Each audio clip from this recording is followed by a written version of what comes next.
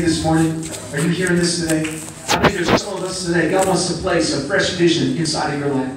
There's so many that there's been things God has stirred, and maybe over time we sort of let that go and stop believing for this, and stop praying about that because the crowd just kind of pulled us back to the way things were.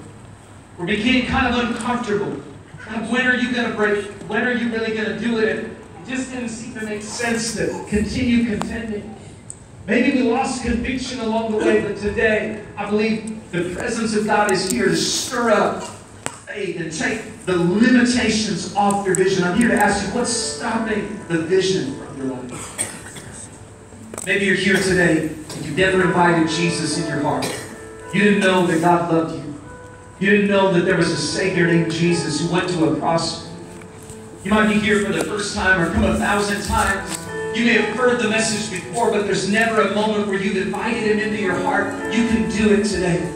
The Bible says we're saved by putting our faith in Jesus. When we believe in what He did. When I begin to believe that what He did on the cross, He did for me. That when He gave His life, He did it. That my sins can be forgiven because of that sacrifice. When I begin to believe, something happens and the limits of my life begin to change. I'm limited by myself. I'm limited by my mistakes. I'm limited by my past. But God can break through the limits of your life. And today, if you've never invited Jesus into your heart, I want to give you an opportunity to do that before we do anything else today. And so if you're here in Rubicon, if you're in any of the remote sites today, listen, I'm talking to you. The service overseer is going to come on the stage and help me. But in just a minute, I'm going to ask you if this is what you want. You say, I've never asked Jesus in my heart, but I want to do it today. I don't understand everything, but I know I want this. I want God in my life. I want that forgiveness. I want that peace.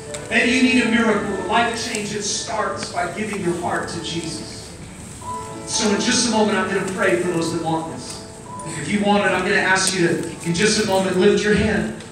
Just as a simple sign so that I know who I'm praying for this morning. And in all the locations, the service overseers will be there to see it. As hands go up, we're going to see your hand. We'll pray for you. God is going to do something amazing in your life this morning.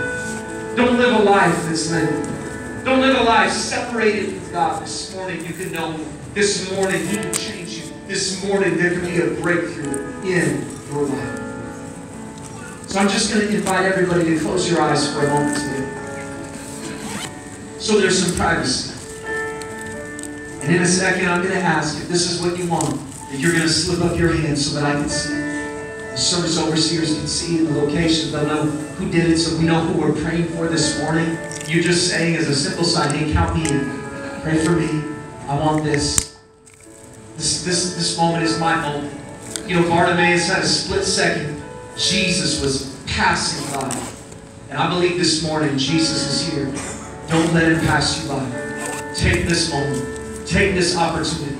If you're far away from Him and you need to come back to Him, take this moment and say, Jesus, I know, Lord, I want You in my life. I need that forgiveness. I need that change. With every